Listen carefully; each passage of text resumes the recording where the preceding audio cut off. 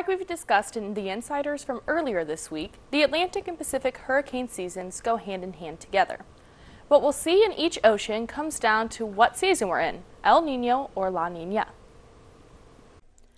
El Nino seasons are defined by warmer waters and lighter easterly winds in the Pacific.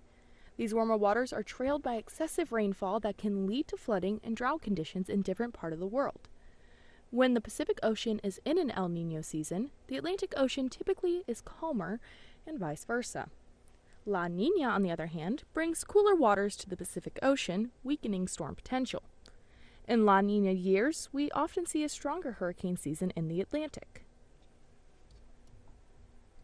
This year, we're not quite into El Nino yet. We're in a transition year where La Nina is weakening but not gone, and El Nino is not dominating either. Even though La Nina is weakening, it's still strong enough to bring concerns of intense hurricanes in the Atlantic. Reporting for the Storm Track Insider, I'm forecaster Maddie Est.